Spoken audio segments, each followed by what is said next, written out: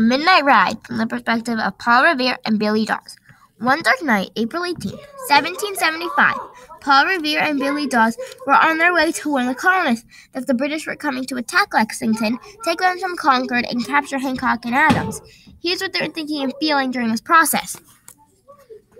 Finally here, the townspeople know about how the British are coming to seize the weapons of the militias, capture Hancock and Adams, seize the weapons, or attack Lexington. And just like that, I was finally off to warn the colonists, Adams and Hancock. I started to yell, "The regulars are out! The regulars are out!" Now Dawes should be out of Boston by this time. After that rough time of getting out of Boston, I finally made it to the place I needed to be in all along. I started to yell, "The regulars are out! The regulars are out!" Revere made it to the house Adams and Hancock were. "The regulars are out! They're coming for you, Adams and Hancock! Hurry up before it's too late! I must go now, but you better have heard me." Now Revere and Dawes have met up, but Dawes proceeds to warn the colonists, but Revere meets somebody else, Dr. Seymour Prescott. He was willing to help them. "I can help."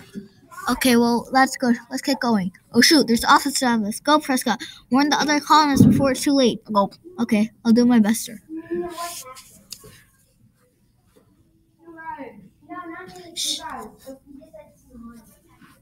Revere gets chased, and Dawes, who is on his own, gets chased into the forest as well. Let's see what trouble they run into. I just thought if I just pretend to be one of them, maybe they would let me go. So that is what I did. "Fellow soldiers, I believe I saw one of those rebels go into the forest. Ah! Ooh! Ah!" So what was Revere doing? "Get off your horse now, you rebel. What is your name?" Revere. Paul Revere? "Yes. No, let me go. Now." "No way. You're going to ruin our plans." "Now." But you know what? Fine, whatever. It doesn't matter. I have more important stuff than you. But I'm keeping an eye out on you, and I'm definitely keeping your horse as well. Definitely."